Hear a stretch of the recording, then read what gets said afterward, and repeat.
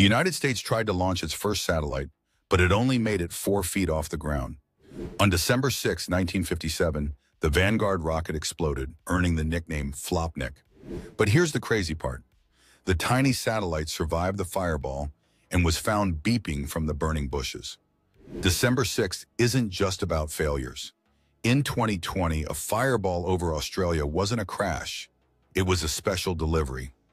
Japan's Hayabusa 2 dropped a capsule containing rare dust from asteroid Ryugu.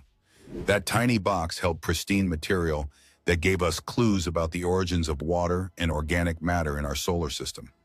A massive win for science. And way back in 1631, Johannes Kepler became the first to predict that Venus would cross the sun. He died before seeing it, but his math was proven correct on this exact day. This wasn't just a cool sight. Proving his math helped astronomers finally understand the massive scale of our solar system and the true distance to the sun. From exploding rockets to asteroid deliveries, history proves that space is hard. That's why,